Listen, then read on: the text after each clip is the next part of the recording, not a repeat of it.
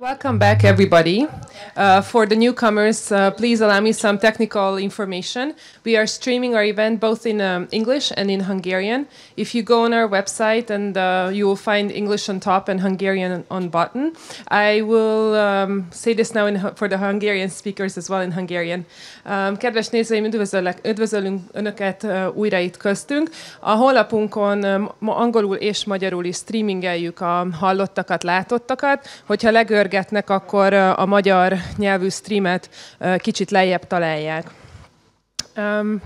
I will now slowly pass on the floor to Krisztina Wégner, who will be the moderator of the discussion. Krisztina is currently leading the environmental unit at the Hungarian National Railways. Krisztina is a lawyer by training and specializing in environmental law. She's also an international waste management expert, and as such works on several national and international projects to support legal and practical adaptation of best available solutions in waste management. Krisztina, the floor is yours. Thank you very much. Welcome everybody in this, I have to say, nowadays usual circumstances. I'm quite unhappy not to have all of our speakers, all of the wise men around me in person, because I was hoping to meet them and have the usual very hot topics discussed face to face. But hopefully we will manage to do that next April when we try to reschedule ÖKOINDUSTRIA. I do hope the virus thinks so also. And I'm also happy that we have a resilient system so that we can stream and we can connect everybody and still talk about the most important issues of the present days, or some of them, because I think we have so many issues we have just discussed before we have started, that we only have 75 minutes. And knowing the speakers and knowing me, well, we can individually talk 75 minutes about each and every subject, but I try to keep coming from the railways. Timing is very important, so I will try to keep the pace and I will try to keep timing. Please help me in this with sending some questions, because 60 minutes is for us, but then 15 minutes is for you guys seeing us and we don't see you. Then the floor will be yours, and I would be really happy to deliver the questions to any or all of the presenters here now. You could read about us and you could hear about me.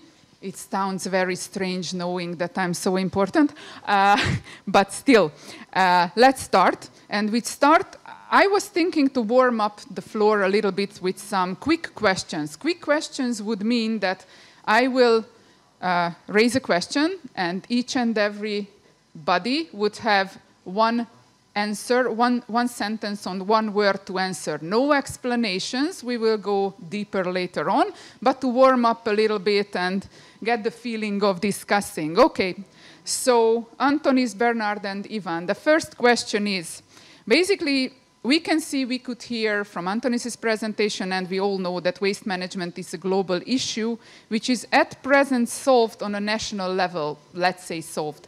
So, what do you think, globalization or nationalization in waste management is a better solution? Ivan, let's start with you.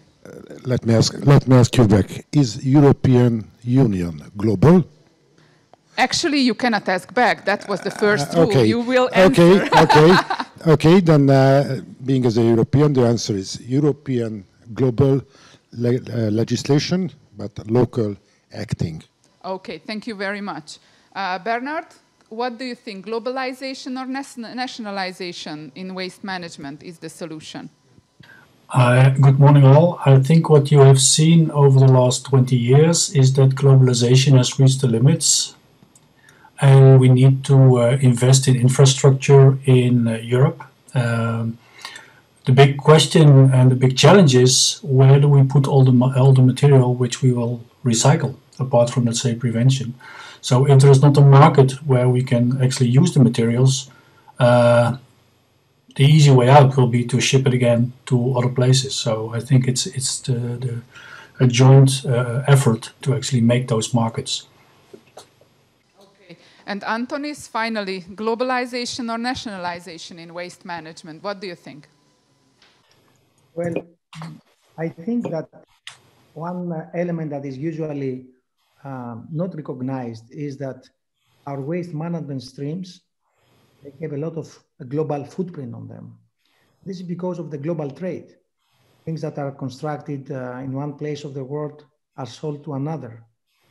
As an example, you found that 80% of the world's mobile phones are constructed in China, but still, as e-waste, they become waste to each and every country who use them. So I would say that national waste management systems are required, but still, they will have the globalization footprint on that, not only in the waste streams, but also in the need to manage recyclables, as it was already said.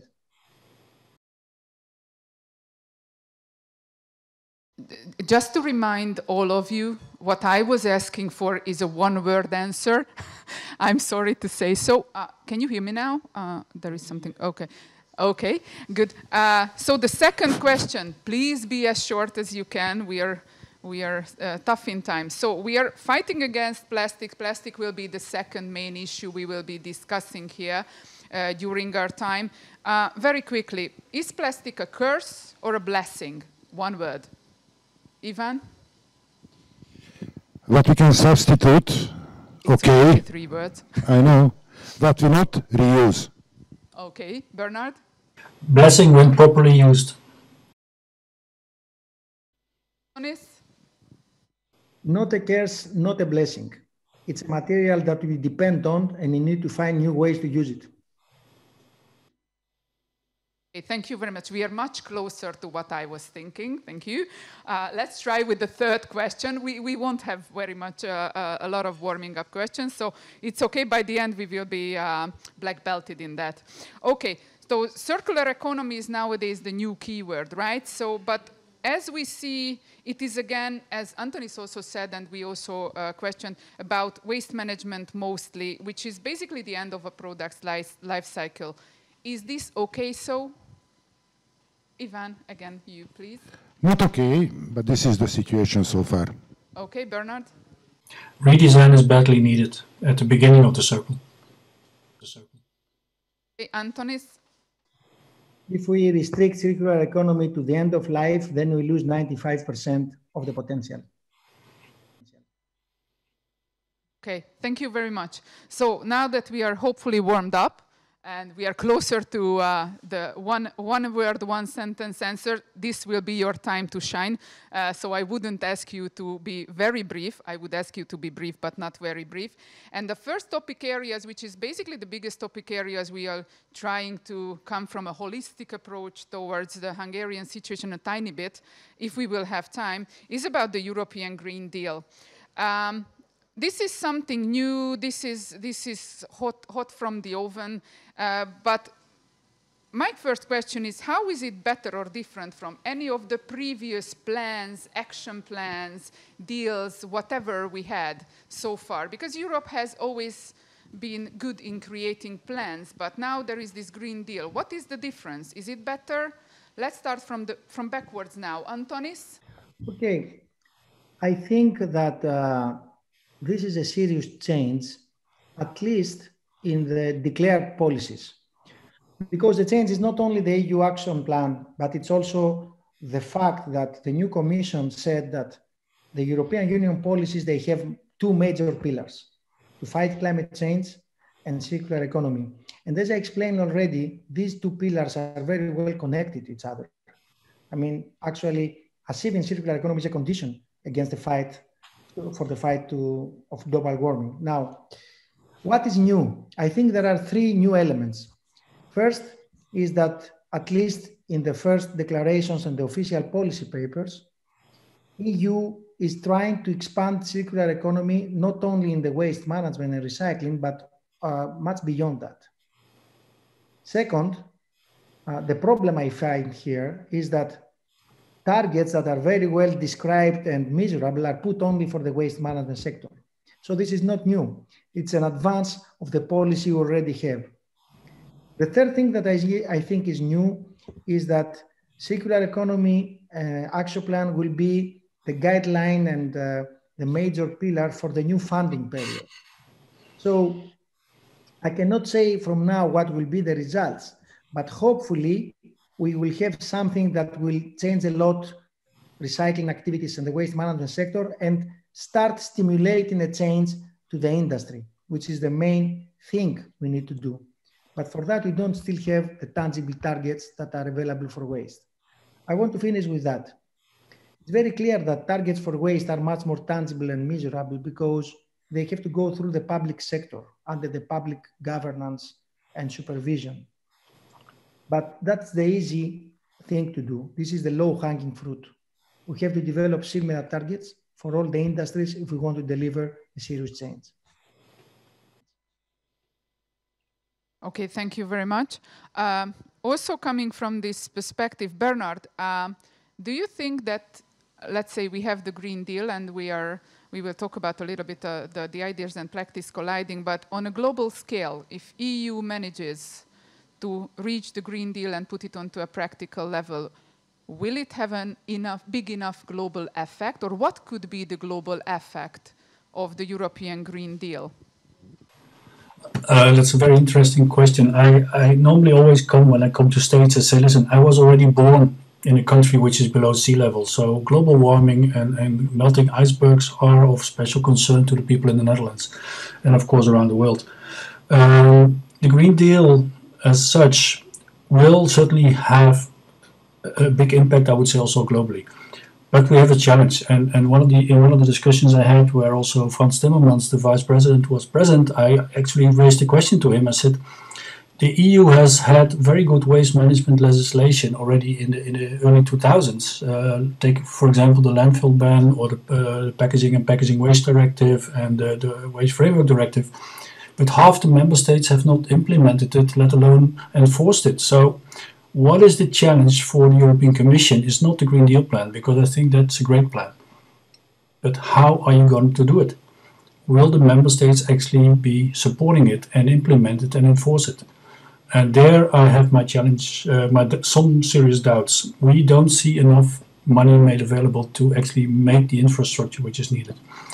There's not enough focus on transition to use more recycled, in this case, for example, plastic or materials. In the end, if you want to do a circular economy, you have to live with the fact that you will stop using fresh materials. So you have to really close the circles, which means a completely different way of collection. Apart from prevention, apart from redesign, the waste management structures as we know them today are obsolete. We need to modernize them. And then I think Europe has a few steps ahead of the rest of the world. So let's also export our technologies and learnings to the rest of the world and let them adapt them to the national circumstances. Okay, talk about national circumstances.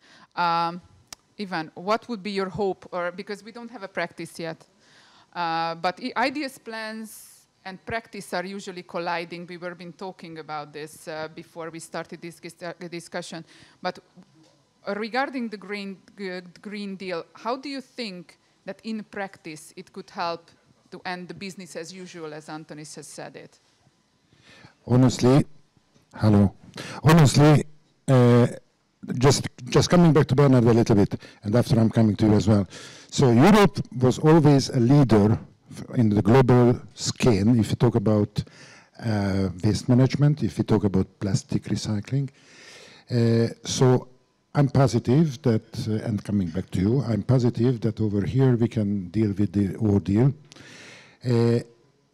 Honestly, the Green Deal is perfect, but how are we gonna make it? There are question marks, huge ones.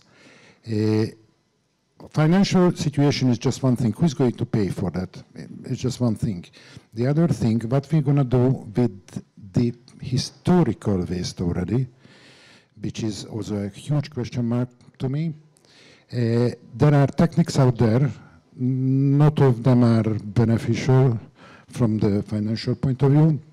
So there is need for research and development for sure. And also we have to somehow collect all the potential knowledge around the world, because as you can see, for example, in Holland, they actually dig out the pipes and they recycle it. Over here, we don't. So we should go to Holland and see how they're gonna actually clean up the pipes, whatever they dig out from the field, and we should interpret it absolutely directly from them. Okay, we are already approaching a very important question, which is usually the question in EU policy, is that the role of the member states, when we have unified rules, but at the same time we have very different economic, political, behavioral setups of nations, of regions, and so on. Antonis, what do you think? What could be the best role of a member state within this? How unified these rules should be, and how do you break it down to the member state level? Well, this is the million-dollar question. I think this is a problem that is defining the EU discussions for the last 20 years, and we are still far from finding the right answer. Let me start with this. First of all, I don't think that we need necessarily uniform quantified targets for all the member states. I think that the target should be different for the industrialized countries and different for the ones that are not so much industrialized. And this is because they have different economies. If you go to circular economy, you know, a circular economy must not be circular. Mainly, it has to be economy. It has to be an economy that provides prosperity for the people. It provides profits for business, and it's sustainable economically, environmentally, and socially. This cannot be achieved if Greece and Germany have the same targets. There's no way to do that unless you govern EU not as a sum of member states, but as an entity that is all around governed with the same rules and the same conditions. But this is not the case. We are far away from that. I believe, and this is my personal opinion, of course, that you cannot apply the same discipline that they want to apply in fiscal policies and finance to waste management and recycling policies. And the more we are trying to do that, what's happening is that the gap between the South and the North is opening. And then the more we are trying and we insist to increase the targets, what's happening is that we make the poorer parts of EU to increase the distance from the targets. And the only way to cover them is to get dependent and copy-paste things from advanced countries, which usually do not work. So I think it's a serious mistake and we need to reconsider that. I also believe, and I want to finish with that, that when you talk about circular economy in Hungary and Greece will be completely different than circular economy in Portugal and Germany. Because the economies are different. We are talking about the economies. We are not talking just for the waste sector. So that should be recognized in the way targets and plans should be developed. Seriously raising his hand, and I can see he's shaking to comment on it. Please do that. So, and please do comment on each other if you wish to. I don't want to limit you in that. It's a nice approach to have different ideas. To warm up. Yeah, no, we are through that. Yeah. Are we going to consider European Union as a united market? If yes, we do have global players, whether we like or not. Those global players can produce a product in Holland or in Greece, but distribute and sell the products around Europe, right? So that global player or that global players must somehow, again coming back to the finance, must somehow finance collection and waste recovery, let me put on that way, okay? If we do have different targets for different member countries, unfortunately, we're going to face to number crunching, which means that over here we can show that we are the best, although it's not true.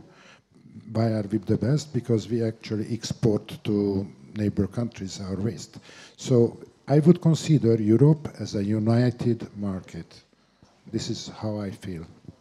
What do you think, Bernard? So this is again the globalization, nationalization issue, and that's why I was raising it a little bit. If we think EU as global, but still around it, is this such an important issue to have a single market in this respect? It's crucial, and I agree with Ivan, and I unfortunately disagree with Antonis. We don't need a Europe of 2 or 3 speeds. What we do recognize is, of course, that developments in the northern part of Europe may have gone quicker, and that we have put more money in it. I think the challenge for Europe is now to bring the technologies which we have developed in the northern part as soon as possible to the eastern and to the southern part of Europe. And that should be the target. I can maybe improve 1 or 2% in the Netherlands, but I can improve 40% in Greece or maybe in Bulgaria by just investing into high-tech recycling plants, if you focus just on recycling plants and on sorting plants. So let's embrace that. I would love to have all the people in Europe having access to the same type of infrastructure for waste management and recycling. And of course, we also need to work on creating jobs in those countries to actually make raw materials out of this waste and apply that into a converting market. So investing in the clever investment will create jobs and will create economic prosperity in also those countries which need it even more than the northern part. Okay, thank you very much. So Antonis, you have already said that some things are missing from the Green Deal. Can you give us more example? What do you think? What are you missing personally from the Green Deal? And I would like all 3 of you to answer this question. What is missing from the Green Deal? For me, and I want to just to follow up to the previous discussion, I want to make clear, if we want to face European Union as a common market, then this common market has producers and consumers. And the truth is that big part of the industrial production is in the north, part of the consumption is in the south without any production. So if you want to use it as a common market, okay, fine. Put a target like material circularity per economy, like common. Let's say that we want a material circularity of 10% or 15% in all countries. But let them find what is the right mix to do it. That's my point. Now, coming back to your question, Krisztina, I think that I missed 3 things from this New Deal, the Green Deal. First, I missed special emphasis to social dimension. No, Europe is one of the entities in the world that promotes sustainable development in a lot of ways. However, sometimes when we talk about circular economy, we miss that circularities do not only concern materials, they concern human rights, environmental footprint, and financial as well. So I would like to have a Green Deal with much more emphasis on the social aspects, especially during this period. Second, I think that we need to work on metrics. I'm not saying that we don't have metrics. I'm saying that the metrics we have are very preliminary and not necessarily reflecting the level of circular loops we want and the way we measure them. Let me give you an example. I believe that we need to work a lot of metrics and substitute all the metrics we have about recycling. When you say recycle paper by 40%, what do you mean? That out of the 100 kilos of paper that we found in waste streams, we are able to recover 40. But if you move to circular economy, the denominator should not be how much waste paper you have. The denominator should be how much paper you use in your economy. If you do that, this 40% will become 10 or 15. So if we want the Green Deal to be realized in a tangible way, we need substantial advances in the way we measure. Last but not least, I think the new EU Green Deal is required very, very fast to be transformed in some emblematic, tangible projects that will give everyone the idea what it means practically. As long as these projects are not in place yet, some of them I know they are starting, it's difficult for people to understand the importance, which I believe it's a very transformative process. Thank you. Bernard, what's your opinion about this question? I I agree with Antonis on the social part. I think there are certainly things we need to do. Well, for me, the one big missing link, and that has to do a little bit with implementation and enforcement and how to finance, is, and now make also a link to the Green Deal and the climate change. We know in the case, for example, of plastic recyclate, if we replace virgin plastic with plastic recyclate for the same applications, we save 30 to 40% CO2 emission. These CO2 emission savings are not valued in a financial way. But in a lot of European legislation, you see the polluter pays, the polluter pays. The polluter doesn't pay, the consumer pays. So I think we need political courage to break through these kind of discussions and to see really what can bring the economy forward. If we continue just to adapt a linear system, just a little bit here and a little bit there, we're not going to go there. We just have to be disruptive. And I think a political decision making on how to value CO2 both ways might have a huge impact. The second thing, if you look, for example, at packaging waste, single-use plastic packaging waste, is dealt with by the green dot systems. What we see, for example, now in the Netherlands is finally that producers or converters who actually use recyclates in their packaging may get a lower contribution to the packaging fees. So that's a stimulus. So let's not only look at penalties, but look at stimulus and how to positively get into a more circular way of working. Okay, Ivan? Coming from the top, going down a little bit. From the top, I do believe that circular economy can be actually realized if we initiate a market for recycled material, okay? Without initiating a market to the recycled material, we never have a closed loop for sure. How can we do that? That's a question mark, whether it's going to be a directive coming from the top lawyers, or it's going to be a social need which actually pull the market. I believe in both. So basically, we have to actually push the feelings up about the public's feelings up a little bit, no doubt about. But at the same time, we have to, from the legal point of view, we have to encourage. The devil is somehow is still hidden, in my opinion. So coming to the realization point of view, how are we going to make it? Since we don't have clear definitions, we didn't define all the waste streams, okay? And we even don't know many waste streams coming in the future. Let's put solar panel, for example. We can talk about the historical waste streams, which is perfect. But what will happen in the future wastes? We don't have any solution even for the recycling yet. This is what we should actually pre-act and be a little bit more active on.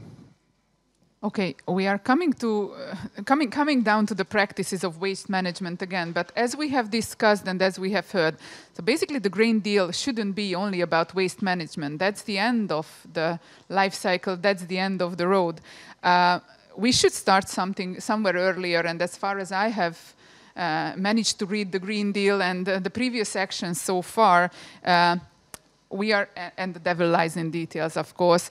We always talked about eco-design, we always talked about prevention, but practically, how can we make corporations, product makers, production companies really do eco-design, and how can we force them or incentivize them for preventions? Because we have heard the very good practice of Apple, which is an economic-based decision to have their own recycling facility, as we would name it. Maybe it's not that, but what's the role of corporations in the Green Deal and in the practice, what we are learning, and what is different from the present? Okay, so let's not talk about waste management now. Let's talk about the production stage in this respect. Ivan, let's start with you now again. You are provoking, right? Of course. I'm trying my best. Honestly, eco-design is lovely. Lovely. First question, who initiated it?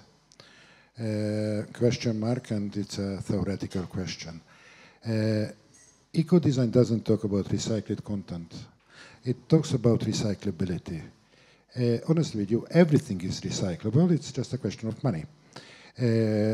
So basically, eco-design should focus on recycled content, and we are coming back to the previous question, where we have a pull market to the economy. Eco-design as a basic can work, but it's not obligatory for all the stakeholders yet. Whether it's going to be obligation, it's okay, it can work. If it's not obligation, we are going to have uncertainties, and we are not going to measure the stakeholders on the same way. Okay, but Bernard, do you agree? So do you think that eco-design should be regulated, or there should be, the corporations should act as they want because of something else? And how does the Green Deal affect this? Maybe if I can raise like 10 questions in this too. So eco-design technically is regulated. It's simply not working, at least for the time being. You've heard about the thing called extended producer responsibility. And I think this is a tool which could be much more powerful. For me, it is obvious, and certainly when we talk about going more circular, that any producer of any product put on the market, and whether this is glass or metal or paper or textile, will have the obligation to reuse the waste of that same material back into their products one day down the line. And for one product that could be in 3 months, for another product that could be after 20 years. But that obligation, one way or another, has to be linked to. And then, if people have to consume their own waste, if you want, they will certainly start looking at the quality of what they put in the market. And then you will automatically trigger what we then call eco-design. As long as we don't make people responsible for their acts of what they put in the market, and they just buy with some money, give some fees somewhere down the line to waste management to get rid of it, it's not going to work. So it actually, if we put a bottle on the market, it has to go back to a bottle, preferably. And if it cannot go back to a bottle for whatever reason, at least the people who make the bottle are responsible for finding a new product in which you put it. And this may sound very simple, and it may be very far away from what we will realize in the short term. For me, it's basically the only way it's going to work. And you see the European Commission has already reacted a little bit on that in some mandatory content for some products. But if you, as an example for the PET bottle, I mean, already 10 years ago, we could make 100% recycled content PET bottles with food grade, but the law just puts 25% in. So legislation is always behind the industry in that sense, and that's not too bad to worry. But the technologies are already there for a lot of issues, and some products simply has to be redesigned and or disappear from the market. What do you think, Antonis, the role of corporations, again, on a global, on a European, on a national level? How can they contribute to prevention, and what should be the relationship between the EU state regulations and the corporations? So how can they contribute to the Green Deal? First of all, I want to agree with Bernard. I think that one thing that for sure should be an element of any discussion and any solution and any policy is to expand extended producer responsibility to many of the products, to make extended producer responsibility much more suitable to circular economy rather than recycling practices. However, I think I have to be very frank. I don't believe that corporations can stimulate circular economy on a global scale, not even on a European one. And this is why today profits are mostly in the linear business model.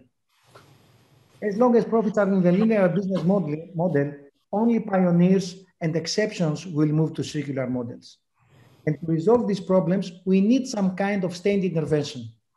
Not necessarily to define exactly what is eco-design or what is the right material, but to create a framework that will help the transition to circular practices and make them more compatible and more competitive to the linear ones. I think this is the kind of interventions we need from the state. Now, on the other side, I think it's very clear that we have to recognize that worldwide we have two different ways to work. If you go to China as an example, what they call circular economy is actually a top-down approach. It's an approach that starts from the government and goes to the latest company and puts obligations and mandatory issues. Here in Europe, we follow a different path. We have a framework for the public sector, and then we are trying to create incentives from the private sector to follow and deliver innovation. I think this second part should be substantially increased in the next years, and this requires new forms of governance that still are not available, because it's a governance much closer to a hybrid public-private partnership rather than the typical public sector activities we know. Okay, Ivan? Yeah, sure, please. Just shortly. We are talking about here responsibility, profit maximization. The colleagues simply do know, but maybe not the public, who is one of the largest PET bottle recycler in Europe nowadays. Please share it with us. Am I right? So Lidl actually bought already PET bottle recycling plant. Whether you can call it vertical integration or you can call it closed loop, but actually we can call it circular economy as well. So we see examples already, at least on our field, okay? Or we can say Borealis, sorry, one of the largest virgin material producer, started up already recycling and bought up companies to recycle. So they are actually aware, and if they see profit in it, they jump onto.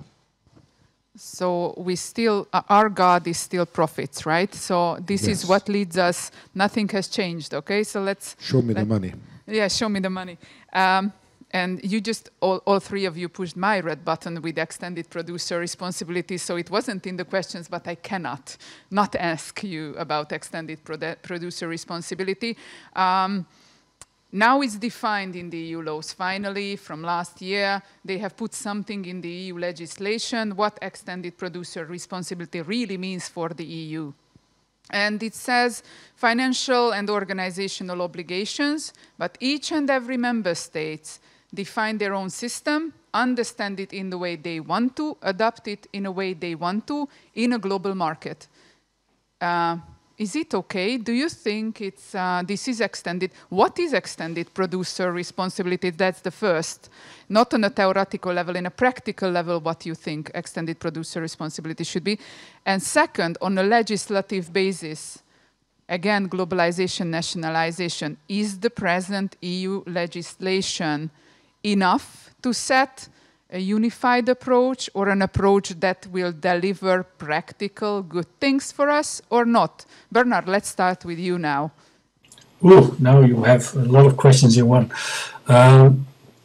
Let's just take an example outside of packaging. You just buy a mattress and you use that mattress for a certain moment of time, and after 10 years or 20 years or whatever, you have to bring it back. Will you be able to convert a mattress into a mattress? Not automatically. I mean, there are some examples where they've tried, but what we have seen, for example, in the Netherlands, a company called Auping is now coming out with a first circular mattress, and there are other things to think about. They may not sell the mattress anymore. They may give it to you, or lease it to you, or rent it to you, and you just bring it back. So I can imagine that, let's say, in white goods, or in the, you don't buy a washing machine anymore, you will just rent it, and after 10 years it goes back and you get a new one, and they use parts of the old ones to repair or to refurbish or whatever. Once producers are starting to do that, they will certainly invest heavily in the quality of the raw materials. Sorry. So we need a transition of businesses. And ownership is no longer a must. When I was a kid, my first dream when I was 18 was to buy a car. If you ask today a youngster of 18, they want the latest model of an iPhone or a computer or something else. And if you live in downtown Amsterdam and probably also in Budapest, there's no way to park your car anymore. So why do you need a car? You just rent it when you need it, and you just take it, or you have a on-the-go scooter. So the generations of today are not so much into ownership as the generation of my age. And I think that's also something where you will see, take an example of Tesla, whatever you think about the car itself and about the issues on the batteries and end of life, it has changed. A very conservative automotive industry, which has not done a lot of developments over the last 30, 40 years in car motors. I mean, it is disruptive. Yeah? I'm not saying it's everything what they've done is good, but it has given a different view on how circularity and how mobility is organized. And I think these examples will come much more, and they need to come much more. Okay, Antonis, what do you think about extended producer responsibility? I think, first of all, that there are two levels to discuss about it. One level is the level that Bernard already mentioned. I mean, we have to beyond that, we have to rethink the basic business models for many, many industries. Tesla did, and as it happened already to the tourism industry and stuff like this. Now, rethinking these business models, we may find out that ownership is not necessarily a condition, and circular business models are a big part of the solution. Now, if we move to extended producer responsibility, I think that we have two shifts to make. First, for me, for some products, especially the ones that involve a lot of hazardous materials or a lot of valuable materials, we need to open the way for a global extended producer responsibility rather than a national one. And I know this is pretty difficult. It has a lot of geographical and technological barriers, but I cannot see any other way to apply it for big companies. I don't understand why Apple applies a lot of recycling programs to USA and they do not apply them in Greece or in Turkey. We have to find a way to deal with Apple, and Apple is much stronger than any individual European state, but not necessarily stronger than the EU as a whole. I think this is one shift, and we have to be very careful to apply it for special waste streams. The second thing is that I think we have also to question how successful are our traditional EPR systems, as an example in packaging. Are they EPR systems towards a circular view, or they are just collecting mixed recyclables with low value? This is something that is not resolved in European Union, and we know very well that in some cases they are towards the second option, because the second option is less demanding and more cheap. So I want to finish saying this. I'm sure you know that in European Union there is a big debate now again about extended producer responsibility against return and deposit schemes. You don't have to be dogmatic. Actually, to my understanding, these two systems can support each other and they can work together. But for that, you need a proper framework. So instead of fighting which is the best, one or the other, let's try to see that both of them, they cover different needs. And if you create a proper framework, both of them, they can work in a tandem way and optimize the performance. Thank you, Ivan. I agree 100%. Collection is the key. So recycling can be done relatively easily. If it's collected properly, the collected waste can be used up relatively easily. Just coming back to Bernard's example to Tesla. Tesla actually solved the problem of the batteries since they burn out time to time. So it's called energy recovery, right? So Tesla actually solved on site already. We can see also next to the mattress example, IKEA started up already something.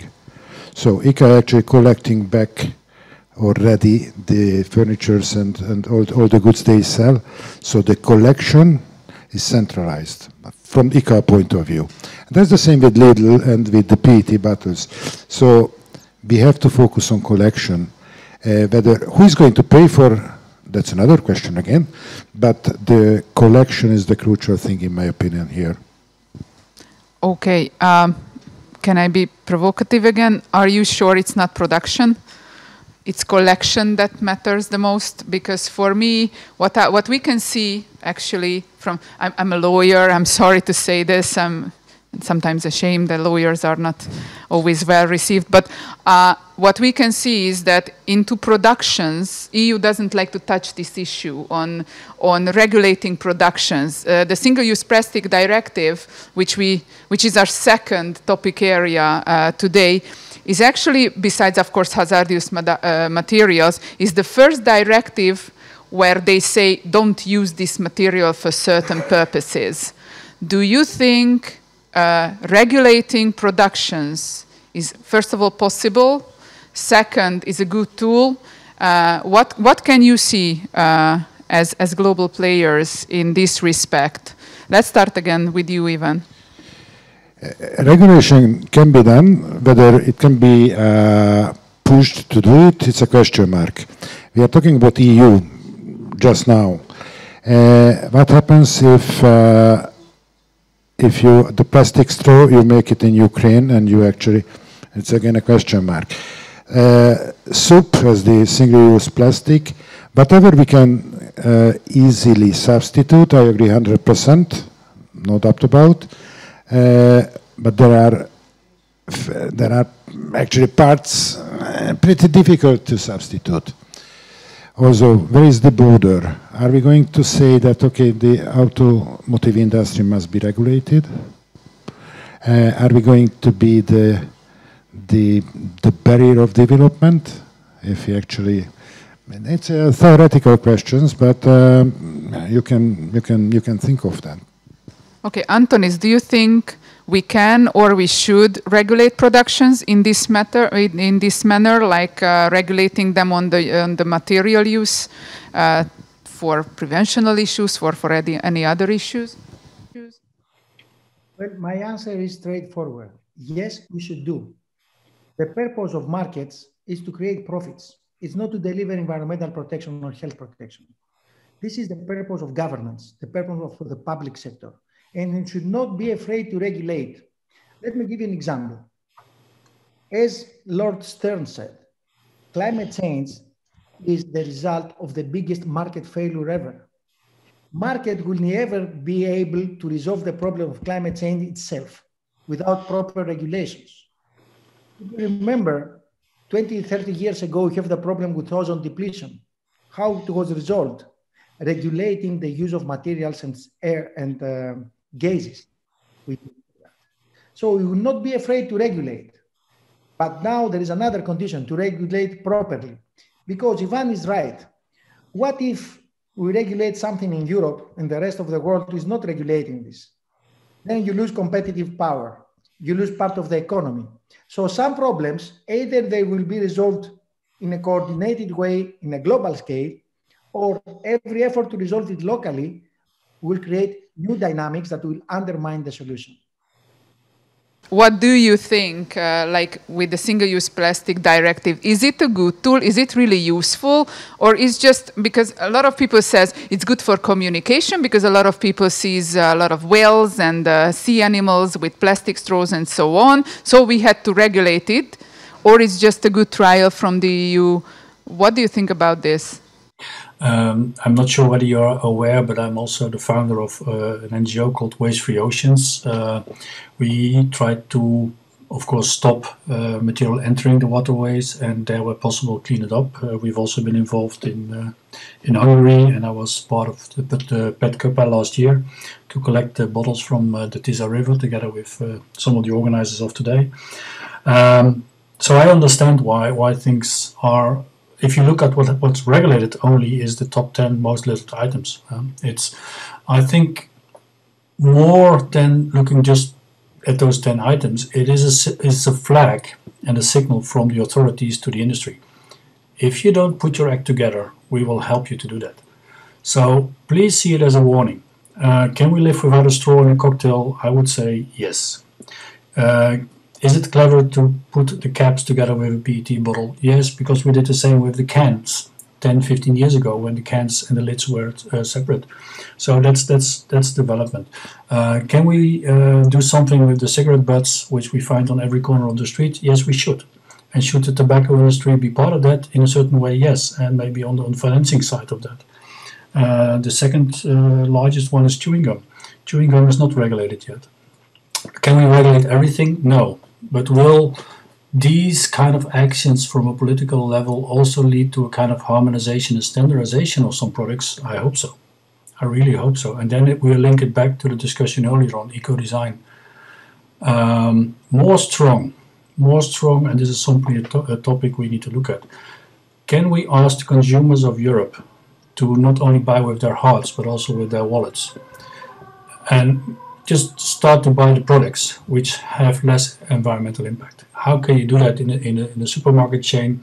Do you need every time something which is packed? There are supermarkets without packaging.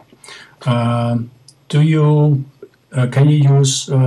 go for fast fashion, or do you use your clothes a bit longer? And I know there are parts of Europe maybe where money is, but if 10 or 15% of the population already starts doing that, we will see a change at the retailers, at the brand owners. They will start to realize that they have to change their way of acting as well. So it goes both ways. Standardization and harmonization, and I agree with Antonis and with Ivan, it doesn't go without regulations. An industry had 20, 30 years to actually regulate it themselves. They haven't done it, so I think it's time for the legislator to take part.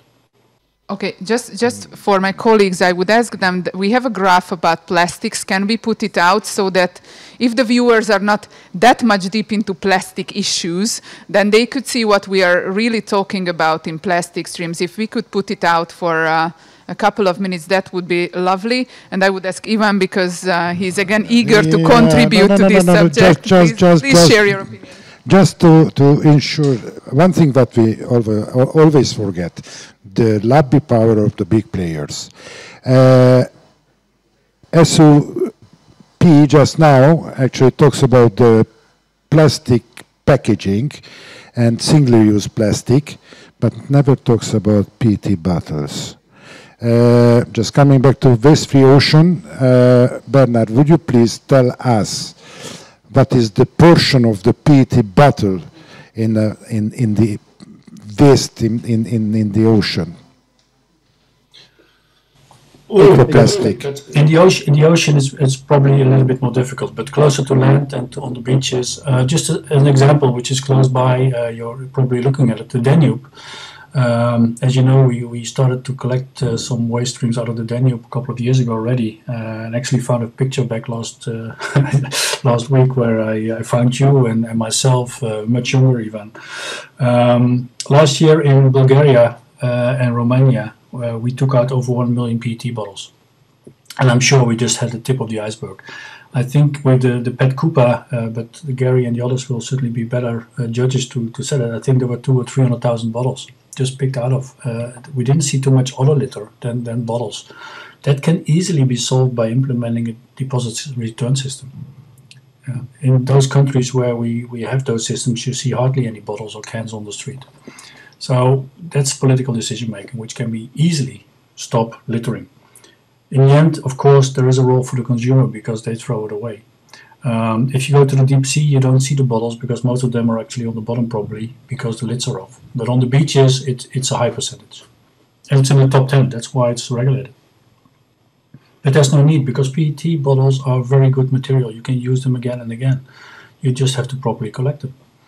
And the same goes for shopping bags. The same goes for all the others. It's not the material, it's the way we handle waste. And we have no value and no sense of value to the waste streams. You don't throw away your mobile phone. So why would you tip away a PET bottle or a crisp bag or a shopping bag? That's because you don't perceive value. And you don't. Graph. Sorry. Yeah. Go on. No, and we don't see, and I think that's also a role for the public services. We had a debate in the Netherlands when the ambassador said this morning. The Netherlands have an ambition to go circular by 2050. And I was interviewed by the Dutch television in the very early days of that statement. And one of my statements was, if the Dutch cities and communes cannot even order their waste bins and waste bags out of recycled plastic, we are far away from circular. The first day, of course, there was a lot of rumor and the green dot system that I was full of something. The day after, the cities called and said, "You got a point, let's sit together, let's do it." Today we have what we call a circular wheelie bin, which is used in many authorities, which has at least 80% recycling content. It's simply doing it. It's not magic. It is bringing the right people together, but sometimes you need people who just throw a stone in the water and make it happen. And we had to throw a lot of stones, unfortunately, and we have to keep on throwing stones because it's simply not happening. It's not the technology, it's not the material, it's the way we not do it. Okay. Let's talk about a little bit about resilience, okay? Because what we could see, and it was also in the previous presentation by Antonis, that the production companies quite quickly adapted to new circumstances. The masks and all kind of products have been produced very quickly. But resilience is also a question for waste management. Can we create? Is it possible at all to create a resilient waste management system? Do you think? Let's start with Antonis. We haven't heard him in the last couple of minutes. What do you think, Antonis? I think it is, but we have to decide better the targets and the objectives of it. I think that the main problem we have, at least in the south of Europe, as I face it in the last years, is like this. We are making waste management more and more complex. We add new waste streams that need separate management, separate logistics, separate treatment, and that increases substantially the cost of waste management of the public sector and the citizens. Now, as we are doing this, the more complex we make the waste management operations, the more we reduce its resilience. So, as a resilient system is one that can be viable on the long term, even in crisis. And I think that there are two different conclusions from the pandemics regarding the resilience of our systems.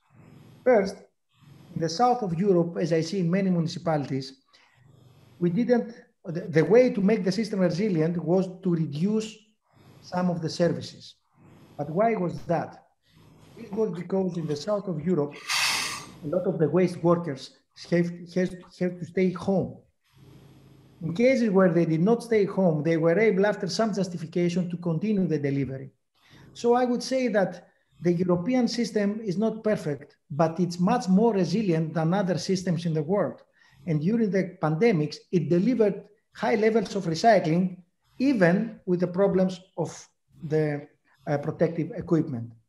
On the other side, what we see clearly is that waste management systems that are based on dump sites and simple landfilling, although they seem resilient, they are not. Because resiliency is not simply to keep the operations going. Resilience is to protect health environment, even in the most difficult conditions. So, in a nutshell, I would say that we have to think twice before we increase the complexity of our systems. We have to limit the expansion of our systems to viable operations, and we have to be much more relying on domestic markets than the international one for recyclables. Do you agree, Bernard? I could see you prepare something there before. Talking about COVID, we made a reusable COVID mask with recycled plastic, which is available on the website of Waste Free Ocean. So I mean, if you want to protect your ears, I mean, let me see, where's the camera? This you can put behind your head. It's made out of 100% recycled plastic. So it, I mean, pandemics, if it's not COVID, there will be other ones. So, but let me give you another example. Under the flag of Waste Free Oceans, we have done and discussed a lot of projects. I will bring it up also tomorrow during my presentation on the conference. One of the products we looked at is, can we make, let's say, social housing out of waste streams? instead of people living on the landfill, turning the landfill into something usable and make social housing. What we see now is that more and more countries start to embrace these thoughts. The technologies are there. And there is also discussion, for example, in the Americas, where with the hurricanes we see a lack of wood. So when there is a lack of wood and we can replace it by something more sustainable and use waste streams to actually replace that wood and make sheets out of mixed plastics or recycled plastics, it will be a solution in some cases. But it doesn't stop us from looking at the beginning. And I fully agree with Antonis, is Europe has invested quite a lot in waste management. But it was waste management to bring waste in a linear way from, let's say, the use phase into a landfill or into incineration or energy recovery. And I think what we should try to do now is look at those raw materials which are so valid that they can wait to be incinerated. And we should stop landfill as soon as possible, all around the planet, but let's start first in Europe. If you know that there are about 100,000 landfills, more or less legal or illegal, still operating in Europe at the moment, some of them very close to the rivers, if we take care of those landfills, we also have less leakage into the waterways. So there's a lot of win-win-win to do, but again, we need political decision-making and boldness to actually implement and enforce the legislation which they already approved in 2008. And what do you think about the resilience or the flexibility of the waste management system? Dream? Reality? Possible? Possible, dream, could be a reality as well. Recyclers are followers, actually. So we do follow whatever the virgin material, and from the virgin material the converters make up. Let me give you an example. You are young, but hopefully you still remember the first Motorola and Nokia phones. Yes. Okay. Have a guess, how many different plastic parts did those mobiles contain at that time? 5. Almost 8 or 10. How many different, chemically different plastic parts this small iPhone just now? 20. Almost 50. So basically the complexity is crucial. So if you are asking me as a recycler, I would be happy to dictate the converters to simplify the parts, but certainly there are marketing guys as well. So basically, yeah, we try to follow the trends, but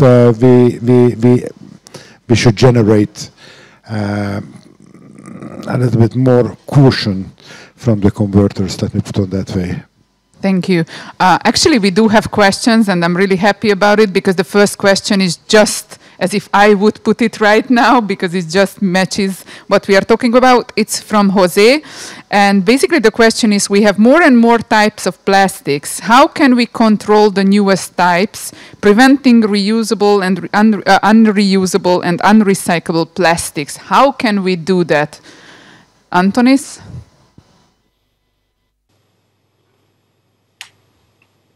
Well, I think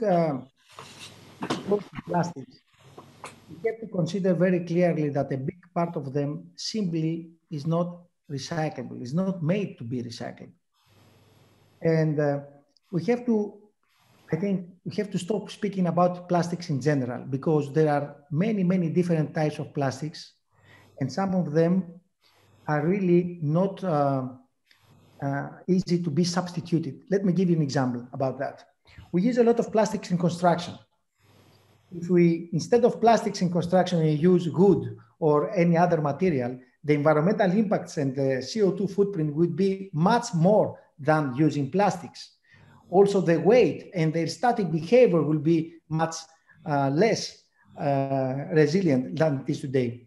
So when you talk about plastics, we have to make a distinction. We have to talk about plastics that are for the long-term use. And I think in this case, these plastics are not easy to be substituted.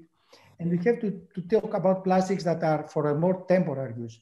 And this second case, that the extreme case is single-use plastic, it's something that we can start discussing how to substitute them with different materials under certain conditions. Now, what I believe is that we have to redefine, as I said in my presentation, the relationship with this. I don't think that innovation in plastics will not deliver. It will deliver. Somehow it's already delivering, and the plastic industry is making a huge effort to redefine its footprint and find new ways. But what we need is to identify which type of plastic materials we need on the long term and which time we can substitute. This is something that requires a global effort, and I'm very happy to see that this global effort has already started from the plastic industry. Okay, what do you think, Bernard? Bernard? I think if you look at it from a holistic view, there is not more types of plastic than there was before, because the same building blocks are there. There are still 7 or 8 families. The only thing what we see happening is that they start to put them together, and we get multi-materials in certain applications for functional reasons. And this is the challenge. So it's if you have just a polyethylene or a polypropylene or a polystyrene as a mono material, it's pretty easy to recycle if it's properly collected. But if you have a mixture of 6 or 7 different types of plastic all mixed together in a 3 millimeter or a 1 millimeter or a 0.5 millimeter film, then the challenges are there. So we need to look where it makes sense. What we also saw, and I think Antonis already indicated on that, if you replace, let's say, a straw by a paper straw with a plastic coating, are you really helping the world? No, you're not. If you have long-term applications like sewage pipes, or you have building blocks and all those kind of things in the construction industry, I think they are very well, and it's almost all mono-material, because I think that's the secret. You can recycle certain mixtures, but the mixtures in some cases are so complex that there is no market anymore. And a lot of those mixtures are actually in the single-use packaging. But we also see more and more complex mixtures in the waste streams of E&E, so of the electronics and of the phones and of the computers. So we have to go back again on the discussion on design. And we have to go back again on where is the responsibility of those who put those products in the market. Okay, so we have been taken away by the discussion. We have 5 more minutes left, and I have 2 very important questions. Actually 3, 1 coming from outside and 2 from me.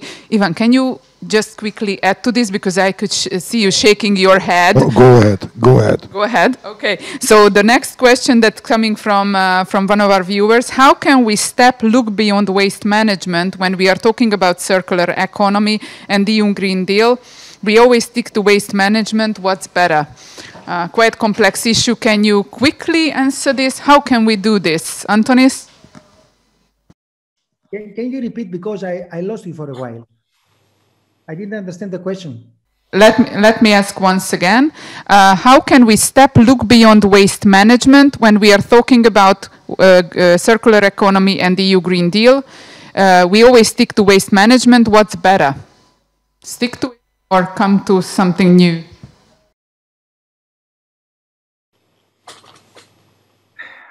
Well, we are waste managers, so it's kind of natural to stick to waste management.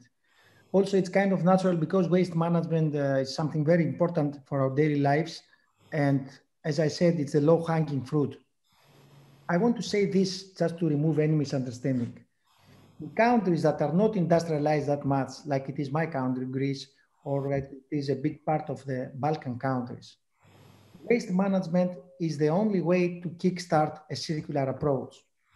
But in countries like Germany or Netherlands, where there is a lot of industrialized production, supply chains playing on the long term a much more important role. So if we stick to Eastern Europe and Southeastern Europe, I would say that dealing with waste management and circular economy is probably the first step that we need to do to make waste management a catalyst for the whole economic model. It's not bad at all to start from waste management. What will be bad is to stay just on that and not move further to the supply chains and to the whole economy. So yes, in developing countries in general, trying to deal with waste management and make it more circular could be a catalyst that can generate shifts for the whole economy. That's my opinion. Do you agree, Bernard? To a certain extent, because you can argue about an evolution or a revolution. I think the advantage of especially the eastern and southern part of Europe is you can skip 20 years of developments which we had to go through in the northern part of Europe.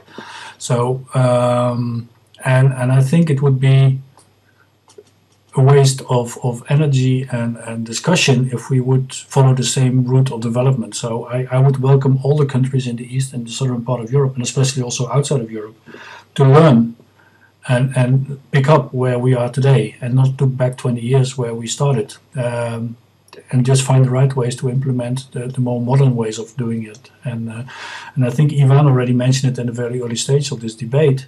The most critical part of the successful recycling of any material is the way of collecting. The purer the material is collected, the higher quality we can keep, and the longer we can keep it very high in the circular economy. And as soon as you start mixing materials or you do commingled collection, your chances go quickly lower.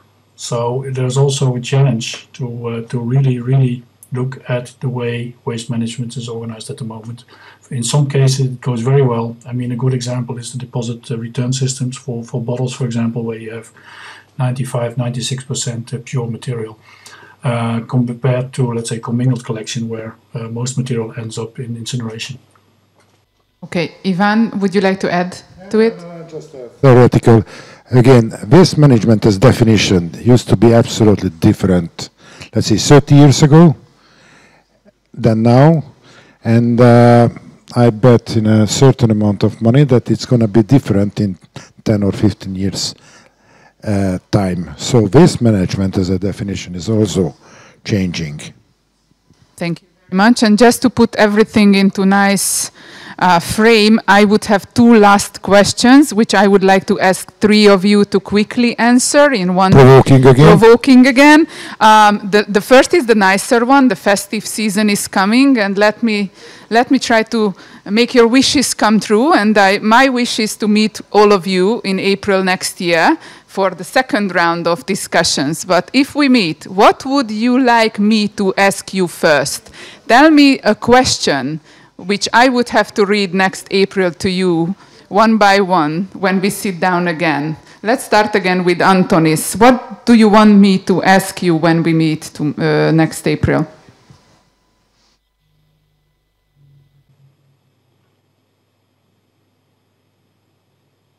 I think by next April, the first question that we have to make each other is how our waste management and recycling systems are transformed after 12 months of COVID-19. This could be a very serious impact that we need to discuss in more details. Super. Bernard? I would love you to raise the question, did we manage to change waste management into resource management? Thank you. Ivan? Unfortunately, in half a year, Bernard, it's not feasible. I do believe that the COVID is the most important issue as well. Your question should be whether we started up collecting this sanitary and we started up collecting and recycling that pharmaceutical pandemic used things. Okay, so we have the first three questions for next April, and the last question I would like to raise is that I don't know if it's visible for you, Bernard and Antonis, but we are just right across our parliament, and if you could send one sentence, one message to the members of the parliament, which they will have to listen to, what would be that one very simple sentence you would like us to send to them? Let's start again with you. A very simple message. My message is like this: create a governmental agenda that will be horizontal and interdisciplinary about circular economy in a broad way and link it with people's prosperity. That's my single message.